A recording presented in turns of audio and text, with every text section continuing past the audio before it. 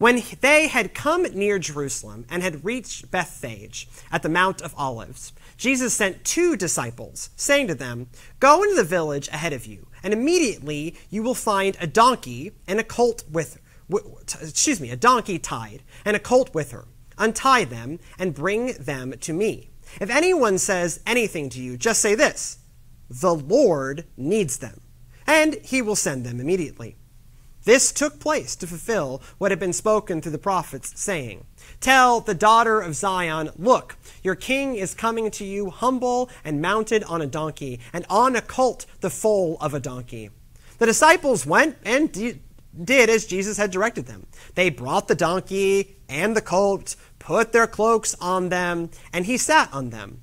Very large crowds spread their cloaks on the road, and others cut branches from the trees and spread them on the road. The crowds that went ahead of him and that followed were shouting, "Hosanna to the Son of David! Blessed is the one who comes in the name of the Lord! Hosanna in the highest!" When he entered Jerusalem, the whole city was in turmoil, asking, "Who is this?" The crowds were saying, "This is the prophet Jesus from Nazareth in Galilee." Says God's good word for us, God's beloved people. Thanks be to God. Amen. So, in the 5th inning of Game 3 of the 1932 World Series, played on October the 1st, 1932, when Babe Ruth stepped into the batter's box that day, Babe Ruth was a living legend. He was certainly then, and may still be, the greatest hitter to ever pick up a bat and whack it at a baseball. Hitting a baseball in the major leagues is one of the hardest things to do in sport. The best people at it do it less than 40% of the time. If I did my job well only 40% of the time, I would get fired, friends. If you hit a baseball 40% of the time, you are one of the greatest players ever. And probably the best power hitter in the game, the best long ball man that maybe ever lived, was and is Babe Ruth. From 1918 to 1931, a 13-year span, he led the majors in homers 11 out of those 13 years. The home run record that he posted at the end of his career in 1934 stood until the 1970s when hammering Hank Aaron stepped up to the plate. Babe Ruth was and is a phenomenal home run hitter and a terror to any pitcher at any time. And so, when he stepped into the batter's box in the 5th inning, the score tied 4-4. It's the top of the 5th. The go-ahead run was on base already. Babe Ruth had an opportunity to fundamentally change that game. And anyone who's ever been a hitter knows that you try a little harder when you know it could make the difference for your teammates. On top of that, the Cubs and their fans had been going out of the way to try and throw Babe Ruth off his game. They had been hurling verbal abuse at him from the dugout and from the stands for the entire series. On top of that, they had been throwing vegetables and fruit at Babe Ruth and apparently had spit on Babe Ruth's wife. So Babe Ruth, not a happy camper with the Cubs. So they were trying to unnerve him. Again, hitting somewhat about the architecture of your shoulders and the way you hold your arms, but a lot of it is psychological. Do you have the patience? Do you have the concentration? They were doing what they could to throw that off. And so Babe Ruth stood up at the plate and he let one strike go by. And the abuse from the Cubs dugout increased even more. Pitcher wound up, threw. Babe Ruth let another strike sail on by him. It's now an 0-2 count. The abuse from the Cubs is now apoplectic. What happens next, I'll admit, is up for some debate in sports circles. Definitely, Babe Ruth made some sort of meaningful gesture with his bat. Some say he was merely gesturing at the Cubs dugout saying, hey y'all, don't count me out yet. I've got one more strike to deal with. The more fun version of this story, and certainly the version that has gone down in history, is that Babe Ruth took that bat that he was so good at using and pointed it out to straight center field as if to say, that's where I'm going to hit the ball. He called his shot. What happened after that is not up for debate. Babe Ruth got back up into his batter stance. The pitcher threw another strike.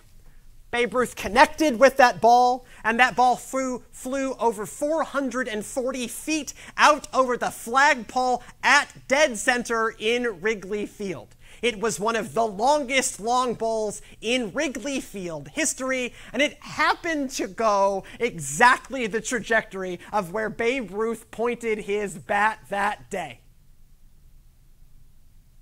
2 runs scored. It was now 6-4. And as Babe Ruth rounded the bases, I'll tell you, journalists reported that the Cubs dugout was a lot quieter than it used to be. He shut him down. The Yankees went on to win that game 7-5, went on to clinch the series in the next game with a 13-6 blowout against the Cubs. Babe Ruth called his shot. Babe Ruth, as this living legend among living legends, it was a credible threat that he made.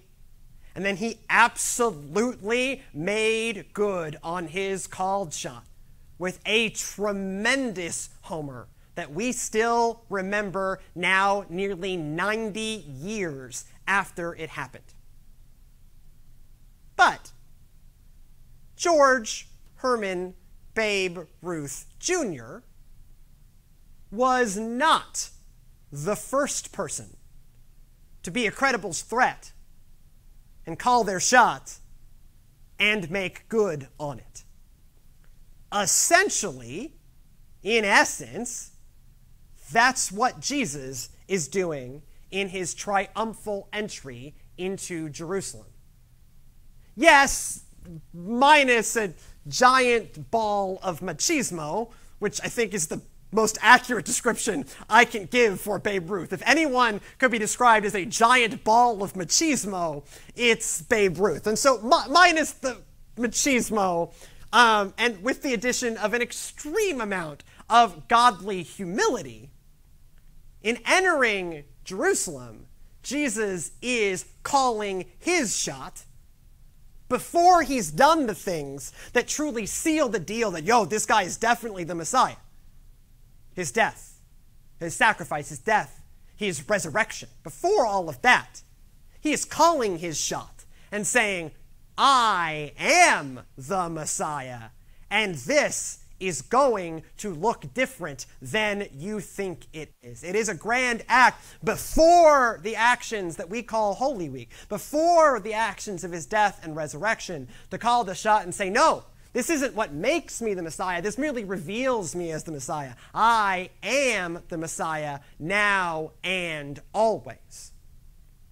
Because if you look at certainly how Matthew 21, 1 through 11 is written, it is written structurally to point out just the sheer volume of prophecy that Jesus is making sure that he checks off, and all of those prophecies relate back to Jesus being the Messiah, right? So when he gets on the donkey and he starts from the Mount of Olives, well, starting from the Mount of Olives is traditionally where you expected the Messiah to come from, because that's what's talked about it in Zechariah 14, 1 through 11. So that was a prophecy.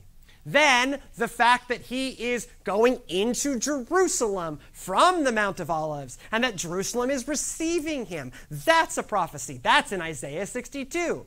That he's on the donkey and the colt of the donkey, that's a prophecy. That's Zechariah 9:9. Then that the crowd shout Hosanna and welcome the Son of David. Well, we know from prophecy after prophecy after prophecy, woven throughout the whole deal, that the Messiah is a son of David, is from the house of David. And so, of course, that connects to the Messiah. They're quoting Psalm 118, and even the words Hosanna means something like save, I pray, or help, I pray, or save us, I pray, some version of that. It has to do with this person, the Messiah, bringing about a kind of salvation. This puts an exclamation point with each prophecy. Mount of Olives, entering Jerusalem, donkey, crowd celebrating. I am the Messiah. I am the Messiah. I am the Messiah. I am the Messiah. Look at all the prophecies that I fulfill. So here, the kind of core prophecy as far as Matthew is concerned, once again from Matthew 21, 4 through 5. And this took place to fulfill what had been spoken through the prophet, saying, Tell the daughter of Zion, look, your king is coming, humble, and mounted on a donkey and on a colt, the foal of the donkey. Okay, so there isn't actually one Bible verse that says this. This is the mashup of two pieces of scripture. The first half is from Isaiah 62, where it talks about, look, Zion, look who's coming. And then the bit about coming on a donkey, that is the Zechariah 9:9. But these are two pieces of prophecy, both related to the Messiah. But they also bring out a difference. Yes, Jesus is the Messiah. And yet, Jesus fulfills the prophecies. Yo, let me tell you. But he doesn't look the way people expected the Messiah to look. During this time in first century Judea, there was a real desire for a Messiah. There was a real desire for salvation. But that meant salvation from the Romans. That meant a political salvation from the outside occupier, and the reestablishing of a literal throne of David as the literal political ruler of the people. And so, yeah, they expected a Messiah to come in triumph from the Mount of Olives. But they expected this Messiah to be on a war horse and wearing armor, not on a donkey in the homespun robes of a carpenter. And they expected this person to be trailed not by a ragtag bunch of misfits and just a crowd of ordinary people, but to be followed by generals and riches and chariots and captured slaves, the things that belong in a proper triumphal entry to drive out the Romans. Because you see, this whole idea of a victory march was a big deal in ancient times. Conquering heroes conquered cities with these triumphal processions. That's how the Caesars did it. That's how all the great rulers did it. Even that's like how Napoleon did it. That's how we have an Arc de Triomphe, right? They do these grand processions showing off their force and showing off what they've conquered. This Galilean carpenter in homespun robes with a ragtag group of fisher people and ordinary folks just throwing their clothes on the ground. What on earth is this dude going to do against the Romans? He did not look the way he was supposed to. He looked like an ordinary, humble guy, not a massive military ruler.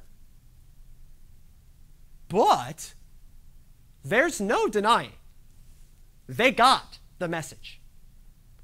The people and the hierarchy got the message. They knew these prophecies. They saw them being fulfilled. Message received. That's what's happening in Matthew 21, 10, and 11, talking about the turmoil that this throws Jerusalem into. Hear them again. When he entered Jerusalem, the whole city was in turmoil, asking, "Who is this?" The crowds were saying, "This is the prophet Jesus from Nazareth in Galilee."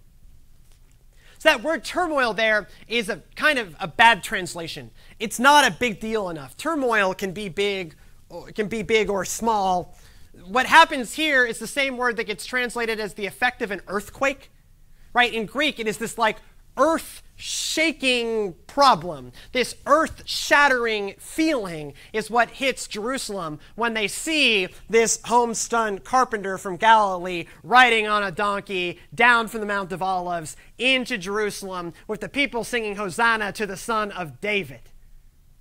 And the Pharisees notice, and the temple hierarchy notices, and the Romans notice, and they begin to think in their minds, oh, some real may be happening here. Something we need to look into. Something we need to be worried about is happening here. This man is calling quite a shot, and he seems to know exactly what he's doing. And at least at this moment, the crowd get it too. They've caught this glimpse of something immaculate, something amazing, something incredible, and they're just glomming to it and spontaneously singing Hosanna as they come in. They've caught a glimpse, this moment of the kingdom, and they get it. They call him the Son of David. They call him a prophet. They see that this man is different. This man is something. He may only look like a simple Galilean carpenter, but he is way more than that. The Son of David, the Messiah, has arrived. It just looks really different. But we feel it, and we're reacting to it. The crowd responds, and as we'll see throughout this week, certainly the leadership responds. The leadership is unnerved, freaked out by the power that Jesus wields and the power that the shot that Jesus is calling means. But there's no denying two things. One, Jesus is the Messiah. But two, that Messiah is different. That Messiah is humble, not showy. That Messiah is loving, not all-conquering. Because this is who Jesus is. Jesus is the King of Kings, the Lord of Lords, mighty God, Lord of everything. Jesus is the one who was there with God in the beginning, and the world came into being through him. The babe born in the manger immaculately, the person that's going on to the cross. Yeah. This is Jesus. He is Lord of all, but this Lord of all rides on a humble donkey. This mighty God serves people rather than expecting to be served. The Lord of all creation is going to kneel down and wash his disciples' feet. The Son of David, the Savior of us all, will do so via self-sacrifice, not through merely calling others to sacrifice instead of him. This is fundamentally who Jesus is. And this kingdom, then, that we catch this glimpse of here is itself different because of the Messiah, the Savior who creates it. This, then, is a kingdom that doesn't value conquest and pomposity. It values humility and love. It doesn't value the things of this world, riches, wealth, popularity, earthly power. It's all about who are you in God, not who are you in the newspaper, or who are you on Instagram, or who are you on CNN, Fox News, NBC, etc. It's not about who can you get to bow down to you. It's about emptying of yourself, giving of yourself, as Christ Jesus did. Friends, it's not just on Palm Sunday that we have the opportunity to join this parade. Because yes, Jesus is calling his shot as to what's going to happen over the next week of his life. That he is going to show up and it really is going to look like he turns out, spoiler alert, he's the Messiah. And we catch a glimpse of what that looks like.